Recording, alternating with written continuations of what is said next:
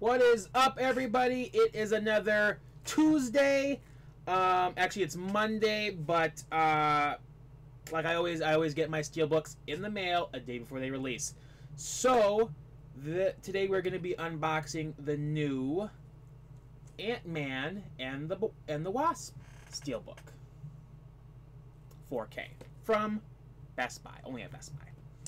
I originally was going to shoot this earlier, but then I realized my mic wasn't turned on, which it is now, thank God. So that's why there's a little bit of a slit there, because I was right in the middle of about to open this, and then I realized, hey, oh shit, my mic is not turned on. So I have to reshoot this. I had to reshoot some of it. Anyways, I'm basically reshooting the whole thing. Anyways, so here we are.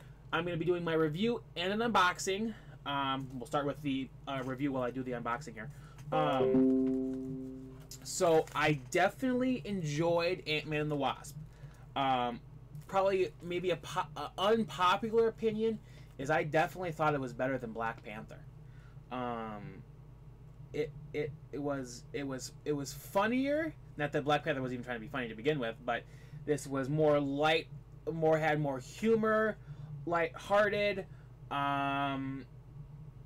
I think better 3D. I was gonna say I pretty much see all these movies in 3D. Better 3D. I think just a better. I said probably Black Panther had a better story, I suppose. But yeah, I just enjoyed Ant-Man and the Wasp more than I did Black Panther. I don't know if because I consider it kind of overhyped. It was good. It was not as good as the hype was. But Ant-Man and the Wasp, very good movie. It wasn't as good as Avengers, of course, but very good. And this takes place during Infinity War, which, if you see the post or mid credit scene, you'll realize that. Which when I saw this for the first time, when I saw that mid credit scene, I'm like, oh shit!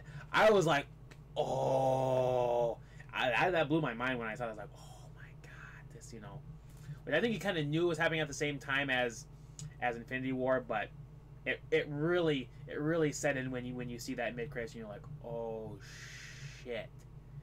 You're like, oh, what's gonna happen? Which you're probably gonna figure out when Part 2 comes out, or whatever they're gonna call it. They don't even know what they're gonna call it yet. It's just Avengers 4 now.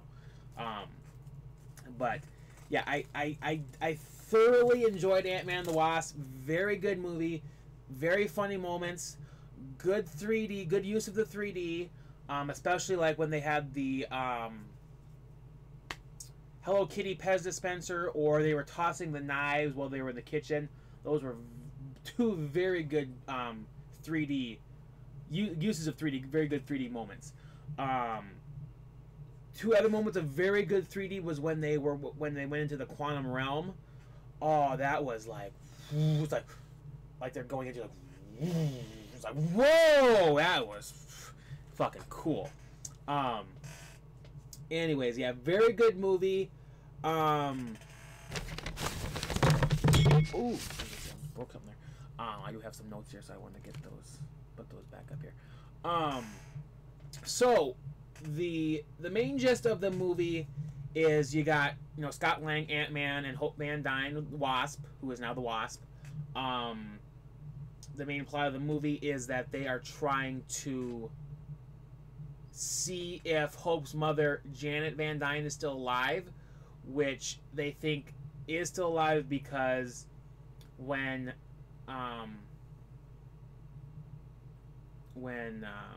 or no, I don't think that's called the quantum realm. I don't know what it's called when they get sucked, they get sucked. I think maybe it is called the quantum realm. It's the quantum realm where Scott sees or talks to Janet Van Dyne.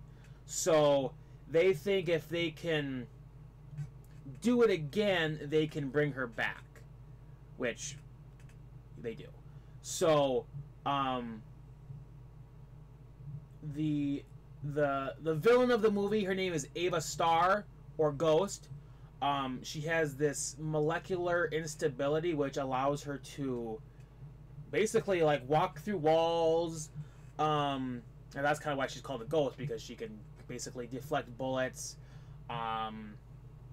Basically, yeah, allows her to like molecules and stuff to pass. Because since her molecules are unstable, it allows, you know, bullets to pass through her and her to travel through walls and all this stuff.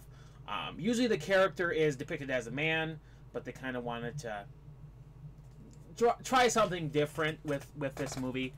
And really the only reason she's a villain is because her attempts at survival usually clashes with what you know, Ant-Man and the Wasp are trying to, you know, it basically conflicts with their goals, clashes with their goals. But yeah, I definitely thought she was a very cool villain. Definitely not one of their best villains in the Marvel universe, but I thought it was pretty cool. And then basically what she has to do, she commits her crimes, and then she has to go back into this some sort of chamber that basically prevents, while she's in this chamber, she doesn't have this issue with her molecules getting all crazy and stuff. So, but yeah, basically she commits these crimes so that she can hopefully cure herself. And she's being helped by one of I'm trying to think of his name now. Hank. Hank's old lab partner or something like that. I think he is Lawrence Fishburne. He, I wouldn't say adopts Ava Starr, but is helping her. And what they don't realize is they try to get his help, but what they don't realize is that he's helping her, and them helping him is helping her, and whatever. But she, or what she's trying to do is she's trying to cure herself, which is going to cause Janet Van Dyne to possibly die, and they don't want that to happen.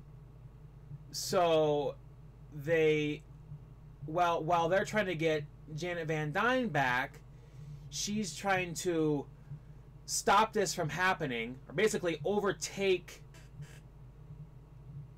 I'm trying to remember what happens now. It's been a little while since I've seen the movie, so I kind of forgot what happened. But basically overtakes, while she's trying to come back from the quantum realm, Ghost is like overtaking her body or something, and if she does that, then basically Janet is dead, and they don't want that to happen.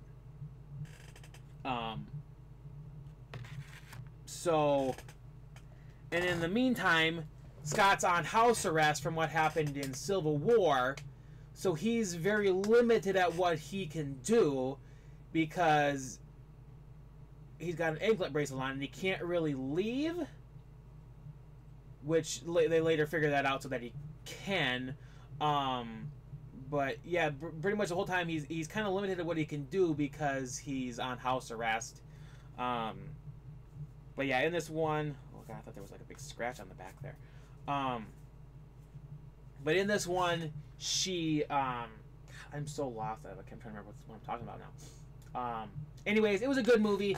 I'm rambling too much now. It was a good movie. Ant-Man and the Wasp. I give it 4 out of 5 stars. Definitely better than Black Panther. Not as good as Avengers, but a very funny movie. Good 3D. If you can find a 3D version of this, pick it up. It was very good in 3D. I saw it in 3D and not in 3D, but definitely better in 3D. Anyways, let's show the case and get this over with. So luckily there's not a whole lot of gloss on this. A nice matte finish, so it's not much of glare coming off of this. So there's the front there. Got Hope Van Dyne, big and going small. And then on the back you got Ant-Man, small, big, big and small. Alrighty, and then let's take a look and see what's on the inside here. So you got the 4K disc. Oh yeah, 4 out of 5, and I probably give it I give it an A- score on that too. It was very good. I enjoyed it. A lot of people are like, oh, you could probably just skip it, which you probably could skip Ant-Man and the Wasp unless you really like Ant-Man or unless you have to see every Marvel movie. I don't know. I thoroughly enjoyed it. I didn't see the first Ant-Man until it was on like Stars or something, and just was on one day. I'm like, I'm gonna check this out, and I'm like, damn, I like this movie. It was a really good movie. So yeah, Ant-Man and the Wasp, even Ant-Man, very good movies. It always seems like Marvel can just take characters that nobody knows anything about them, never heard of them before, more than likely, make these movies, and they just it just seems like every movie that Marvel comes out with is just makes tons of money. I think this was like the 7th biggest opening of the year, biggest movie of the year. So it's like even if it's not one of the most popular Marvel characters, it still makes tons and tons of money. So then there we got the inside. Well, going to be a little bit hard to see with glare, but basically Ant-Man and the Wasp jumping into action. So we'll show the front there again. So there's the Ant-Man and the Wasp, and then you got your part in the middle there, and then you got your inside. So yeah. So anyways, that was my unboxing of unboxing and review of Ant-Man and the Wasp. Like I said, 4 out of 5 stars, A- score. Definitely a good movie. In my opinion, better than Black Panther. Like I said, people will probably not agree with that.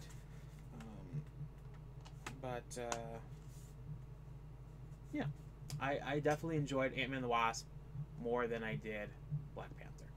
So, anyways, thanks for watching, guys. Stay tuned for more reviews. I would really appreciate it if you like, comment, subscribe on this video. And I am going to